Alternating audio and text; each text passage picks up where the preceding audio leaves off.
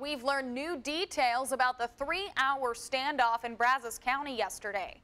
52-year-old Anthony Luza Jr. is charged with aggravated assault, making a terroristic threat, and possession of a controlled substance.